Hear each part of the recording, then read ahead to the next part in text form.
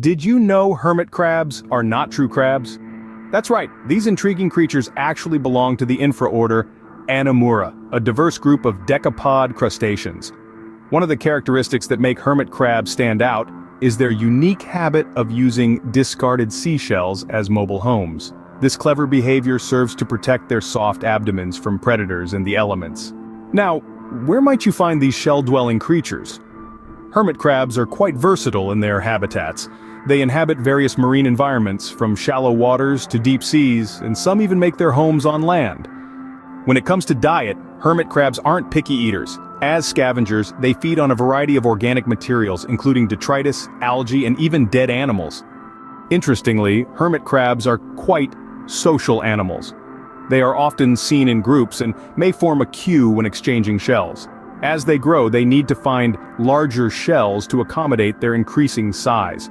This sometimes leads to what can only be described as shell fights as crabs compete for suitable shells.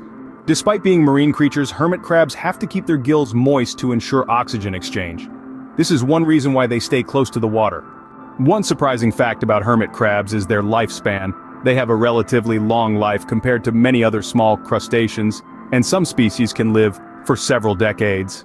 Many people find the behaviors and adaptability of hermit crabs fascinating, leading them to keep these creatures as pets. However, it's essential to provide them with the right size and type of shells, and to maintain proper humidity in their enclosures.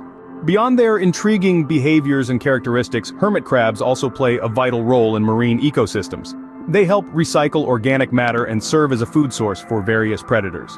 In summary, hermit crabs are not just interesting to observe, they are also an important part of our world's ecosystems. Their unique adaptations for survival, their social behaviors, and their role in recycling organic matter all make them a remarkable group within the infraorder Anomura.